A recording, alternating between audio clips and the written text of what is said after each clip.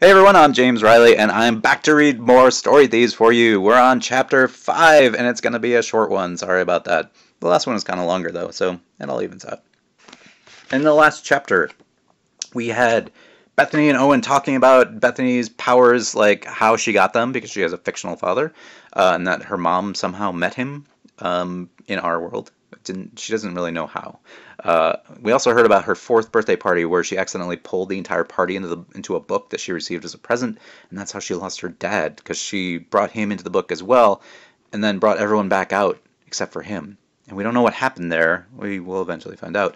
But all she knows is that she left him there, and it's her fault. Whether or not that is we'll find out. But she feels guilty, and she's been searching for him ever since. And this has given Owen an idea that like maybe he could use some magic to find her dad. And the best place for magic would be his favorite series, Kill No Foot, Magic Thief. So Owen might have some extra motivation there. But Chapter 5, Story Thieves. Owen stared at Bethany across the cafeteria, an empty feeling in his stomach.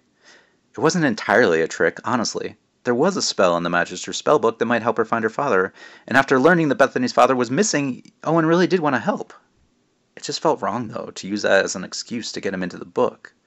Even if all he wanted to do was perform an amazing, heroic, life-saving, awesome act of goodness, even if this was clearly the thing he'd be meant to do with his whole life, saving the Magister, maybe he should just tell her the truth? He knew that Bethany would never go for it, since he'd be changing the story, and that seemed to freak her out more than almost anything other than learning magic, at least. But then he wouldn't feel so guilty, and besides, what did he have to lose since she wasn't taking him anyway? Owen glanced over at her long reddish-brown hair, and wondered who her father might actually be. Was it someone famous, like Sherlock Holmes, James Bond? He came from books, too, didn't he? Or maybe somebody like Gandalf? The wizard seemed kind of old to be someone's father, though. Grandfather, maybe, but father? Or maybe it was some character from one of those romantic books that people were always checking out but trying to hide the covers from Owen at the counter like they were embarrassed. That seemed like a possibility, considering her mom had fallen in love with her father by reading about him, according to Bethany. Who did that? Who fell in love with a character from a book? Whoever Bethany's father was, maybe Owen could still help, though. Not by jumping into the books with her, because she wasn't going to let him, but by reading and keeping an eye out.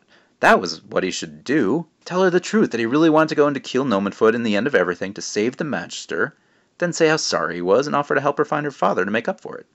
He stood up to do just that, only to notice that Bethany had disappeared from the cafeteria. But she had left something at her table, the book she'd been reading. He walked over, making sure no one was watching him too suspiciously, then grabbed the book. Kiel Nomenfoot, Magic Thief, the first book in the series. And stuck inside like a bookmark was a note. I'm in. Bethany. What? She was in?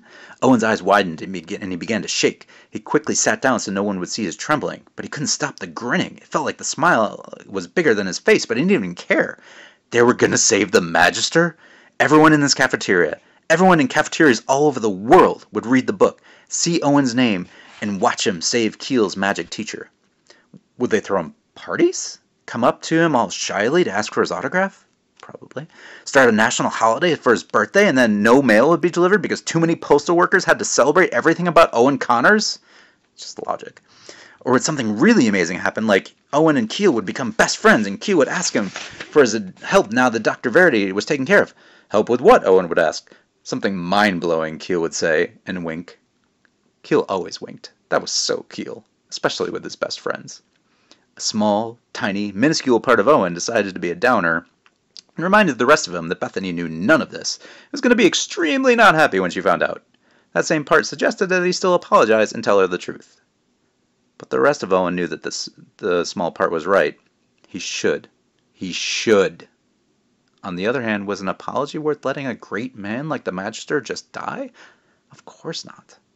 Owen crumpled Bethany's note up, tossed it into the trash, then left the cafeteria to make some plans. Plans to take down a mad scientist, save a master magician, and become a hero to the entire world. Bam!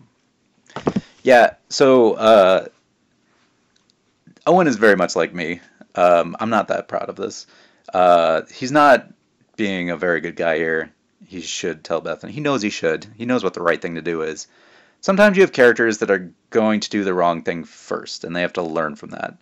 Funnily enough, a lot of people read this book and didn't really like Owen.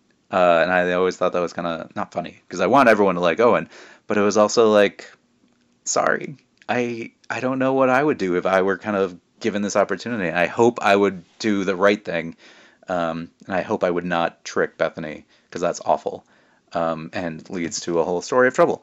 I hope that I would tell her the truth and that maybe we could just be friends. But a small part of me worries that I would do what Owen did. So, hopefully you enjoyed that, and we will get to chapter 6 in the next time and see what actually happens when they head into the book. Thank you so much.